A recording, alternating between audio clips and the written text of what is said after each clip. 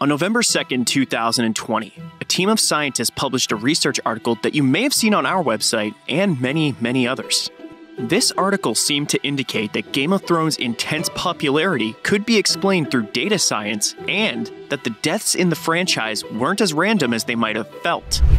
I needed to know what was going on. Fortunately, some great people were willing to help me. Hi, Jason. I had the pleasure to sit down with some of the authors of this study. My name is Colm Connaughton. My name is Patrick McCarran. I'm Thomas Gessie-Jones. So I'm Robin Dunbar. They were kind enough to sit down with me and explain their work. So thank you, gentlemen. And here is what I learned. Game of Thrones. Game of Thrones. Game of Thrones. Game of Thrones. There was a time where you couldn't go anywhere without hearing about Game of Thrones. It was unavoidable. The show was a transformative work unlike any other. And while it's still up for debate when the golden age of television started, there can be no question that Game of Thrones has been the biggest contributor. And it's not hard to see why. Just reading off a fact sheet, we can see that Game of Thrones was a television production unlike anything done before. The budget was higher than any TV show prior, with its final season surpassing $90 million. And while most TV shows gradually decline in viewers by the end of their run, Game of Thrones broke its record with over 19.3 million people watching the finale. And that's not taking into account the rampant piracy that the show had to deal with. A British piracy monitoring group puts that number at 90 million. People were engaged, even if they had some criticisms. The last season is definitely the worst. And why it was unequivocally one of the worst of all time. I would imagine those guys regret making Bran the king. Because that doesn't change the love there was for the world of Westeros. Even when it was being made fun of, that love still came through. Winter is coming, Sharon. And I'm a sneaky little bee. Buzz buzz. And even if you hated the final seasons, you hated it because you loved what came before. And for many, that love turned into obsessive looks into every single minute detail. But what caused this? We had seen fantasy worlds of this scale in film before, with movies like The Chronicles of Narnia, Star Wars, and Lord of the Rings, which also made a noticeable impact on the film world, and they all, to varying degrees, had their own obsessive fandoms. But that doesn't explain what it is that triggers a fan base from simply buying merchandise to naming their baby after their favorite character. If it were as easy as simply building a fantasy world, the Dungeons & Dragons movie would have been a box office smash. So, for an explanation, I turned to our friends. So, what creates a fandom like this? In a way, what creates a fandom is the skill of the storyteller, right? And that means maintaining a kind of flow to the story that pulls you along and makes you turn the page to see what's going to happen next and start the next chapter, even though it's already 2 o'clock in the morning and really you should go to bed. And part of that skill then depends on the writer not overtaxing the reader's psychological capacities to handle social information. And this, that doesn't push the reader beyond these natural limits in terms of group sizes and the reader's ability to unpack what the characters are thinking. And you can only handle so many of those at any one time. And a really skilled writer is able to stay within those limits, but create a kind of excitement to the story, which is forever kind of just making you turn the page.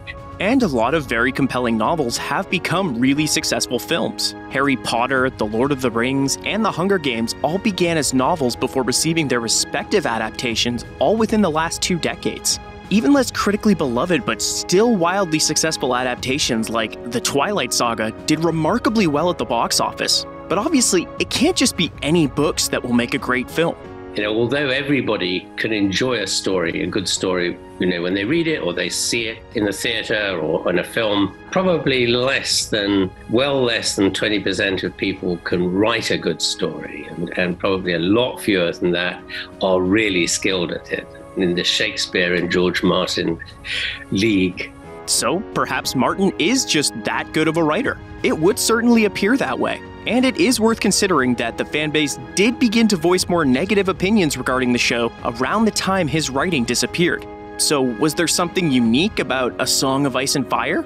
Song of Ice and Fire is well known for its scale and complexity, and the fact is that there are over 2,000 named characters in the books and tens of thousands of interactions between them. So you might think that it's quite possible that a narrative of this scale could become impenetrably complex. And the question that we set out to try to answer was, well, why is that not the case?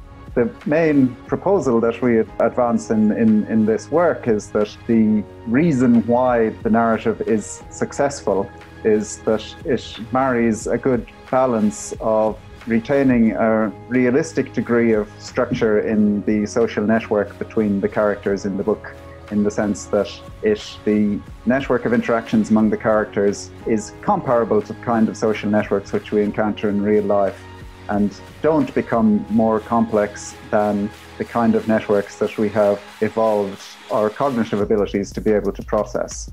And a second sort of strand of it is that we also argue that the order and pacing of events as related in the book is arranged in such a way that it continues to produce surprises in some sense as experienced by the reader. So there's a sense in which the narrative is unpredictable, which we try to quantify. The article states that in the A Song of Ice and Fire novels, the 14 major POV characters have an average degree of 154.0 within the network of all characters. This is close to Dunbar's number of 150. So what is Dunbar's number? So Dunbar's number is the limit on the number of meaningful relationships any one person can have at any one time. On average, it's about 150. I mean, it varies from one individual to another, from about 100 up to about 250. But that's the number of family and friends who mean something to you. So does the fact that there's so many point of view characters impact the reader's ability to follow the narrative? The number of point of view characters is the major point of view characters who have what we define as more than 4 chapters, because it's the occasional one with just 1 or 2 chapters. For them, there's only about 14 of them, I think, as we define it. And this is also quite close to one of the Dunbar numbers for closer relationships rather than just acquaintances. And that is also possibly quite useful for the realism of the network, in that the person reading it only knows well this small group of people, because if you try to extend it maybe further, so you knew well 30, 40, 50 characters, it would be quite hard to follow. So the relationships are within our cognitive limits, and as a result, we're able to remain engaged. But we wouldn't be able to do so if the content wasn't compelling too. How does this compare to other narratives? I guess one of the differences between this and other narratives we looked at is we have the temporal aspect. So it grows chapter by chapter, but also then we have the timeline from that Reddit thread. So we're able to analyze it in a more temporally rather than just like a static snapshot at the end. However, when we do look at other, like I've looked at a lot of social networks in mythology, and so the social network of Song of Ice and Fire, that's more like social networks presented in the sagas of the Icelanders than it does to something like Beowulf.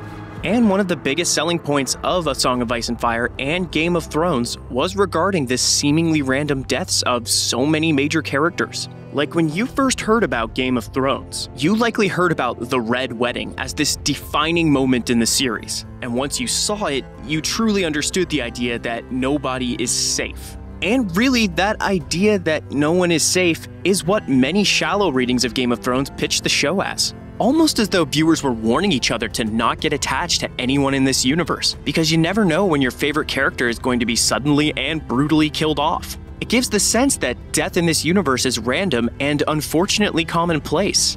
But good news, it isn't.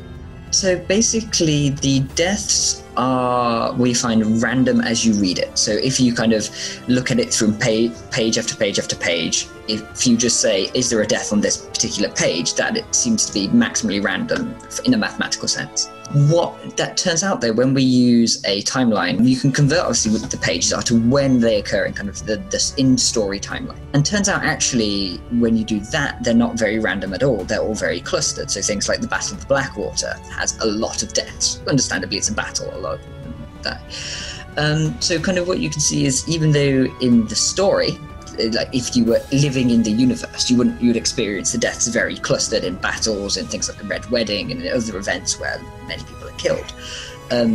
How it's written by George R.R. Martin kind of spreads these deaths out, and so that people, when they're reading it, the deaths come, sort of randomly as you go, and as a reader as you experience the story. So, while the events seem random and unpredictable, when the novel is looked at chronologically, the deaths aren't so random. But is reacting to fictional characters this strongly normal behavior? Seemingly, yes, and has been for centuries. In an article for Times Live, Craig Traub, a clinical psychologist and criminologist, says that this phenomenon is far from contemporary, and that mass fellowship towards fictional characters has existed since the advent of oral tradition, ancient texts, classical works, and radio serials. These types of story allow the viewer to immerse themselves in a reality similar but different from their own. Which brings us to the topic of escapism. It's important to note the difference between simple immersion and escapism. Becoming immersed in a story is normal. It happens when you find a story or experience compelling. But according to an article titled "The Rationality of Escapism and Self-Deception" in the journal Behavior and Philosophy, escapism is defined as the attempt to avoid awareness of aversive beliefs. In the previously mentioned Times Live article, Pauline Mawson, a clinical psychologist, holds the opinion that Game of Thrones offered people an opportunity to escape from their reality and live someone else's reality. She compares the series to the 50 Shades of Grey films, stating that 50 Shades of Grey, like Game of Thrones, tapped into the darker side of our consciousness. These dark thoughts seem more acceptable when shared by a collective community, the audience. Of course, that is exclusively the negative side of escapism. George R.R. Martin himself used books and comics to escape from his own life as a kid. Martin was quoted as saying, "Through books, I experienced a much bigger life. I mean, I could go to Mars, I could go to other planets, I could go to the Middle Ages and adventure with Robin Hood or King Arthur and his knights, or I could go to Gotham City or Metropolis to check in on Superman or Batman. So books broadened my world and made it much richer and more exciting." Escapism allowed Martin to explore worlds he simply wasn't able to, and they allowed his imagination to expand, in a way that likely contributed to his ability to write these stories we enjoy so much. I asked Professor Dunbar what he thought. Well, I think escapism is, in a way, it's one of the things that keeps us going. It kind of is fun to do, whatever it may be, whether it's playing online computer games or reading books or watching very long TV series, box sets by the volume. All these things, I think it actually goes back to the fact that storytelling in itself is a core part of what it is to be human. It plays a very important role in creating a sense of community. It's one of the main factors or mechanisms we use to create this sense of belonging to a community. It's how we learn who we are and why we're here, and who's in the tribe and why are they in the tribe. Why do we make a tribe? So any kind of storytelling of that kind, I think, is just part and parcel of the natural human process. It's impossible for science to generalize for each individual what it is that made Game of Thrones so addicting. But what we do know, thanks to this research, is that Game of Thrones is written in such a way that it is poised to be able to capture a viewer's attention effectively through means the reader may not even be aware of. And whether it's the fact that the characters are so well written we empathize with them immediately, or that it subverts our expectations of a protagonist by removing their usual plot armor, what can be certain is that Game of Thrones' impact will be felt on the television industry for a very long time. So that's what science has to say about it. I'd like to thank Colm Connaughton, Padraig McCarran, Thomas Gessie-Jones, and Robin Dunbar for allowing me to speak with them and their fantastic insights into this topic. But of course, there could be a lot more to it than that. What do you feel is the reason people love Game of Thrones so much? Do you think this is going to be the trend for other large-scale book adaptations? And don't forget to subscribe to Screen Rant to keep up with all the latest videos. Have a good one.